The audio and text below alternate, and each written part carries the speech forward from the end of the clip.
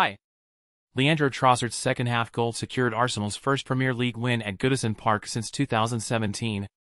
Everton fans voiced their frustration after another disappointing performance from their team. Trossard's exquisite finish in the 69th minute, following a short corner routine, gave Arsenal the victory, bringing them within 2 points of league leaders Manchester City. Everton struggled offensively, managing just one shot on target throughout the match. Despite a contentious VAR decision that ruled out a goal by Gabriel Martinelli in the first half, Arsenal controlled the game and kept a clean sheet in David Raya's debuting goal. Thanks for watching. Subscribe to my channel for more football highlights. Bye.